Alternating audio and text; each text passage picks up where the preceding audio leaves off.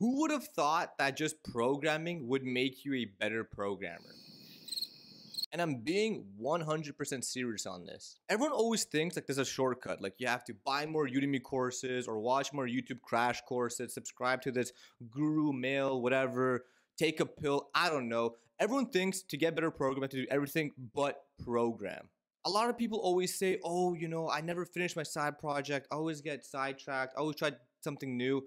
Don't do that. Focus on the side project. When you finish a project from start to finish, that is the best way. That is the craziest way, the easiest way to gain experience in your how to get better as an engineer bar. And don't even get me started on all the ideas, all the brilliant ideas people have that they then rush to buy a domain, buy that domain, and never do anything with the domain. And then you just kind of hoard it and create like a domain graveyard. You know who you are. You know who you are.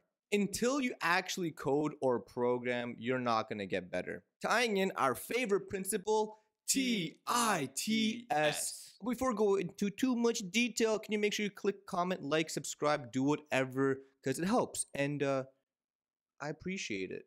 One of the biggest reasons why I think side projects are the best is because they force you to think in a different way. They force everyone to become a self-taught developer. Yes, even the people who went to school, got their computer science degree, got this, got that, everyone goes back to being a self-taught developer when they're working on their side projects. The reason for that is because there's going to be a time where you need to execute on something you don't know or do something that you've never done before, which forces you to develop the following skills, which I think are the most pivotal from separating yourself from an average and below average engineer to a stud engineer, an absolute 10x blazingly fast stud muffin of an engineer. And those skills are Googling. What?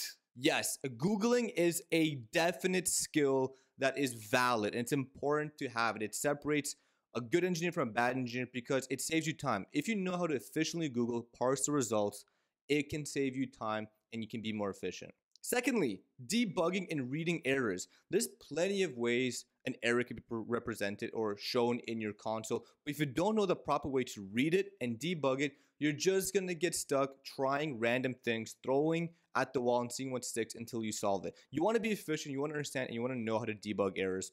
And lastly, the skills I think that are most important are resiliency and consistency when it comes to being a good engineer, and side projects teach that like no one else. When you decide to create a side project, you first have that idea, that vision of how the app is going to look, how it's going to behave, and how it's going to react. And really, the challenge is taking that vision, that idea, and translating it into code that works as efficiently as you think it should. That is the biggest challenge. It's not really the idea itself, yeah, the marketing stuff, but it's really how well you translate and how well you kind of make your vision a reality. But what if you don't have any ideas or you're blocked, you're not motivated, work is too hard, all of this? Get out of that rut and stop feeling sorry for yourself. No one's gonna feel sorry for yourself anymore. No one. It's done. You have to do it for yourself. Quoting that famous Shia LaBeouf scene, yesterday you said today, just do it. Just do it. All right. You want to just figure it out.